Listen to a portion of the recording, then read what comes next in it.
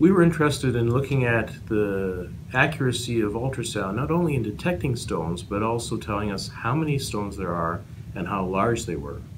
There's been a shift towards using more ultrasound as opposed to CT scan imaging, and we wanted to know, was the information we were getting accurate enough to help guide patients and guide physicians as to what type of therapy to consider.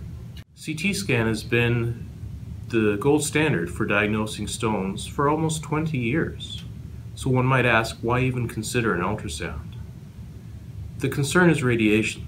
Since we've had radiation, we've recognized what a great value it is for diagnosis of not only urological issues but other issues, but we've also recognized the potential dangers. So limiting radiation has always been a priority not only for physicians but also for patients. We identified patients who had had a CT scan and an ultrasound within 2 months of each other. We excluded anyone who had passed a stone or had a surgery between those 2 months.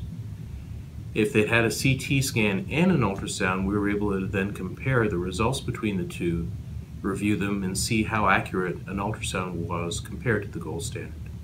We identified 552 patients who'd had a CT and an ultrasound within 2 months of each other. We confirmed that the accuracy of ultrasound is not as good as CT scan, but that's relatively old news. The sensitivity of the ultrasound was about 50%. The specificity was about 90%.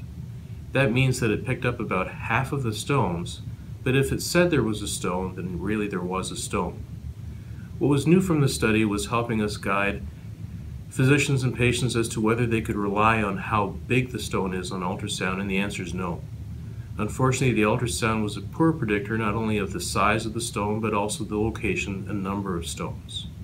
If one doesn't have the size and location, it's difficult to counsel patients on whether they should be observed or consider a surgery. If we look specifically at size, one can consider a 5 mm stone or smaller, something that perhaps one would recommend observation, and 5 mm or bigger, a stone that would have difficulty passing, so one might consider an intervention. If one used ultrasound alone, the patient would be inappropriately counseled about 22% of the time.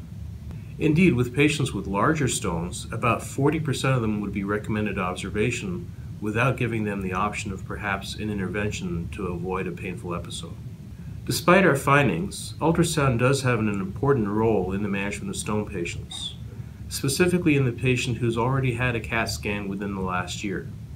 For that patient, we already have a fairly reliable measure of how large the stone is. Indeed, it may have grown a little bit over the year or the months since the last CAT scan, but the ultrasound will tell us, is there hydronephrosis or blockage? If there is blockage, that's a sign that the pain they are experiencing now is likely related to the stone that was seen on CT scan. In contrast, for that patient who's never had a CT scan or their last CT scan was many years ago, likely another CT scan would be a better modality to use to guide the management of the patient. I think the use of ultrasound may have value also in patients who are not having pain.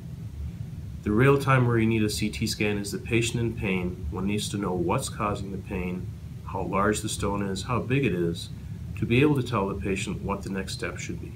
So this is the largest study to date. One of the limitations is that only 16% of our patients had a KUB, or plain X-ray, in conjunction with their ultrasound. One might predict that having a KUB and an ultrasound together may provide more useful information.